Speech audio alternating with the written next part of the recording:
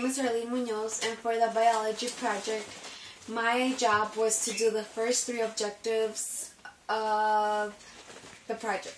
So my first objective was to draw and label a diagram of the heart and label the 4 chambers of the heart, the associated blood vessels, and the route of blood through the heart. Okay. So for this objective, I drew out a heart on a blank sheet of paper as clear as possible. And as you can see in the heart, this is the right side of the heart, and this is the left side. This is the right lung, and this is the left lung. Okay, so I labeled all the things that had to be mentioned. So we're going to start up here with the superior vena cava, right here when I'm pointing at. In the bottom, or right here, it will be the pulmonary valve. And then over here in this side will be the right atrium. In the bottom over here, it is a tricuspid valve. And then in the bottom right here is the right ventricle. Right here is the right ventricle. And then as we move to the left side of the heart, here is the left ventricle. And then right here is the mitral valve. And then right here will be the coronary artery. Right here it will be the aortic valve, and then here this blue vein is the pulmonary artery, and then right here is the left atrium. This big vein, it's the aorta, and is the thickest wall of the heart.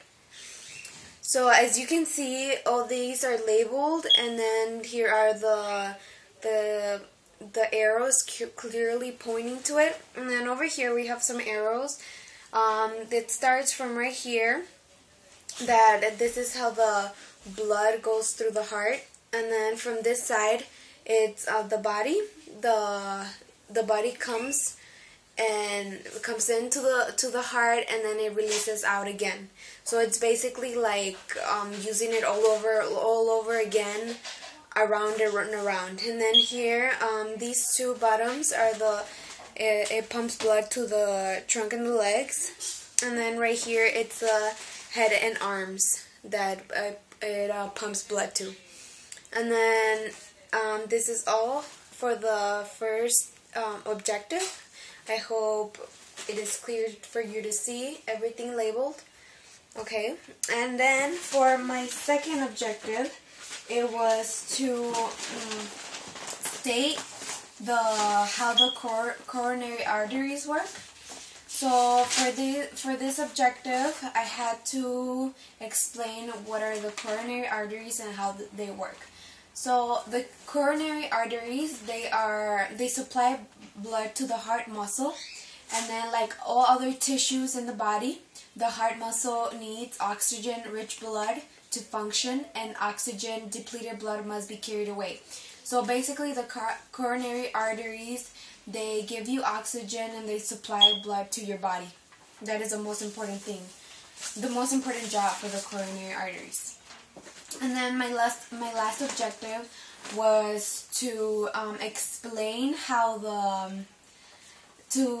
explain the action of the heart in terms of collecting blood, pumping blood, and closing of valves. So at the beginning, we are going, this is a hand gesture that we're going to do. This is an easy way to explain how the heart pumps blood in and out. So I don't have another person to do it, but there has to be 2 V-shaped hands like this. And then one will be the left side and one will be the right side. So I'm just going to do one example. V, you could think of it as the ventricle, which the ventricle means that blood comes into the heart like this, and then it closes like that into the A shape, and this is the atrium, and then blood comes out. So basically what you need to remember is comes in, the ventricle, and atrium comes out. And then it does this all the time to pump blood and collect blood to the heart to go into the body so you can receive oxygen. So this is basically everything you need to know for the 3 objectives. I hope it is clear for you to see now. what you need to know, and I hope you understand. My part, I had to do the next 3 objectives, and for this part, I had to do the outline and the control the heartbeat of the meiotic muscle, the contraction, the pacemaker, the nerve, the medulla of the brain, and the adrenaline. So I had to outline and explain it. And for the first one, for the meiotic muscle, it's a contraction that are initially at the end bolt of the pacemaker, which keeps the cardiac of the muscles working. So for this, it's in order to keep the muscles coordinated and keep it in a sequence. For the next one, for the pacemaker, or in other words, an SAN, it's a special region of the muscle, which is in this side of the body, and it's in the cells right atrium that is basically the pacemaker of the heart, which will keep the blood pumping in case that you have like maybe problem with it, and it could you could have the pacemaker, which is right here. The next one I had was the nerves, which this is just a message that which just contains to the heartbeat, either to slow it up or speed it up. The other objective I had was the medulla of the brain, which is basically just the lowest part of your brain that continues with the spinal cord. And the last one I had was the adrenaline, and basically this is a sense of signal of the pacemaker to increase the heartbeat. The other objective I had to do was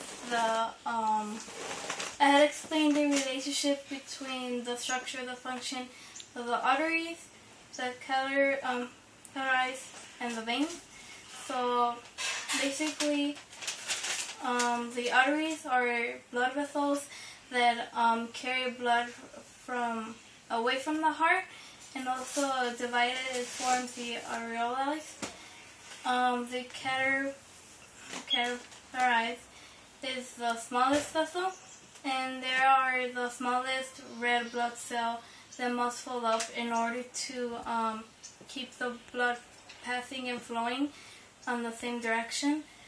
And the veins carry the blood towards the heart, and from the body tissue, which contains many veins or valves to prevent the blood flowing backwards. The last objective I had was wait, I'm sorry.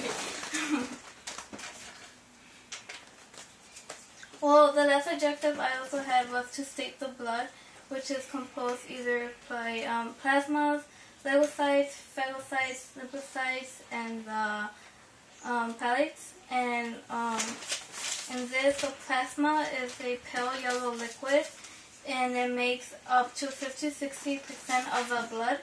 And erythrocytes are the red blood cells, and those carry the oxygen. The lymphocytes are the white blood cells, and those fight the diseases.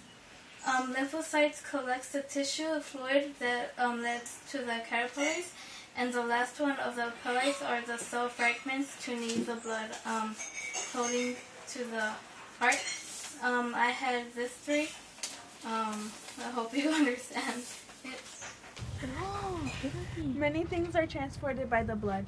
Nutrients, oxygen, carbon dioxide, hormones, antibodies, urea, and heat. There are 3 processes: ventilation, gas exchange, and cell respiration. In the lungs, first, you breathe in air and O2 diffuses into the alveolus. And then it goes into gas exchange, where O2 diffuses into the lung capillaries and O2 diffuses out of the body capillaries. And then in cell respiration, it moves, and O2 is a reactant for aerobic cell respiration. And from there, it transfers into CO2, is a product of aerobic cell respiration. And then the capillaries, it moves into being CO2 diffuses into body capillary, and CO2 diffuses out of lung capillaries. From there, it moves into the lungs again, and CO2 diffuses out of the alveolus and you breathe it out.